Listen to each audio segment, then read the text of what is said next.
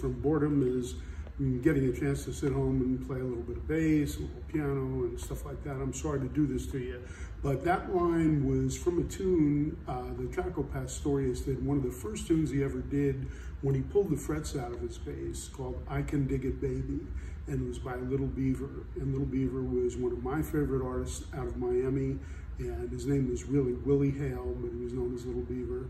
And Jaco and I both have that in common. We love Little Beaver. We loved a lot of the R&B that was coming over the airs in the Miami stations back in the day. There was a station called WMBM and one called WAME, and they were the black R&B stations, and we both loved that. So the first time that I met Jaco, I was doing an audition with my band with this guy Bobby Caldwell and Kenny Zale and Bob Jabbo. We had a band called Kathmandu in a club in Fort Lauderdale. And I was mainly a Hammond organ player and just an okay one. But we had a pretty good band and we were doing original material, and Jaco liked the band. But what happened was we did an audition and our manager was talking to the club owner, and the guys from my group stepped outside to take a little break, and this was the 60s, and we were looking for something to do to kind of relax us a little bit. So we smoked a joint and came back in, and all of a sudden I hear this guy playing on my organ, the Hammond B3, and this guy's like killing it. And I go up to him and I go, man, who are you? What's your name? And he goes, oh, my name's Jaco. And I said, man, you sound great. I mean, you're unbelievable. And he goes, you know, I'm a bass player. And I went, oh, fantastic. You know, what does that make me? I mean, you know, I feel like Thumbs Carlisle playing the organ next to this guy, you know, who's just killing it. And that's not even his main instrument. We found out that we both loved R&B. We loved these stations and Little Beaver and all that. And so we shared that, and we had a lot of conversations about it. And over the years, the band that I was playing with and Jaco's band called Woodchuck, which was a three-piece band. It was him, this guy Billy Burke on Hammond organ, and Bob Herzog on drums and vocals. We would play in the same clubs in Miami. And we shared many gigs together, and a lot of times, you know, when we were playing, Jaco would come in and he would sit in with us, and one tune that he would like to do when he sat in was It's Your Thing by the Isley Brothers, and the bass line, and again, forgive me, is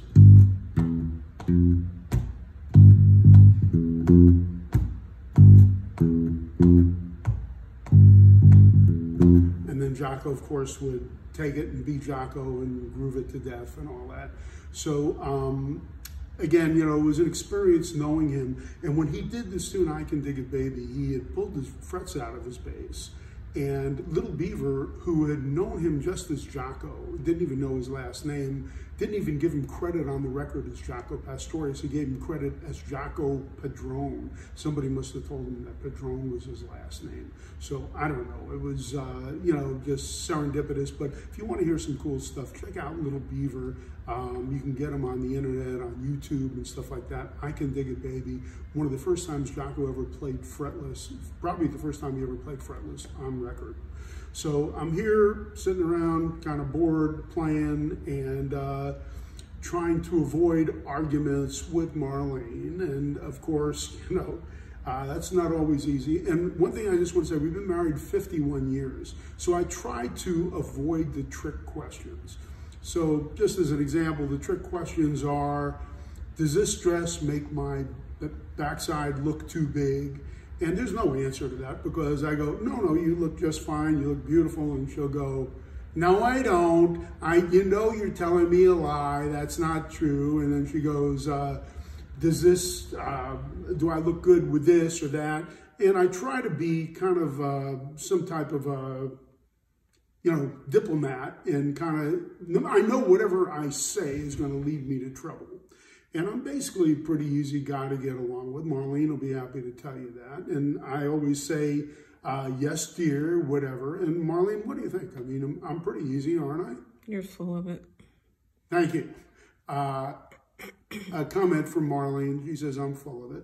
But I do try to be easy. She says, what would you like for lunch? And I go, whatever you'd like to make, dear. Because I know if I say something, she goes, you know, if I make that, it's going to take me a long time, and it's a lot of work, and you don't do anything. Let's finish this video. We want to finish this video for Marlene. So I just want to say, 51 years, the best thing to do is be a diplomat. If they ask you the question, don't even give an answer. Just sit there like a mute and go. Because whatever you say is going to get you in trouble. And once again, Marlene, do I do as I'm told? No. Do I? No. Finish. It's too long. This video is too long. All right. Well, there you go. From my producer, my video producer, Marlene, I can't do anything right. I haven't done anything right in 51 years, but we get along in our own way. I love Marlene, and she's mine. He said I cut him off. All right. So Marlene cut me off, but we're going to take it from the very end so we have a smooth ending.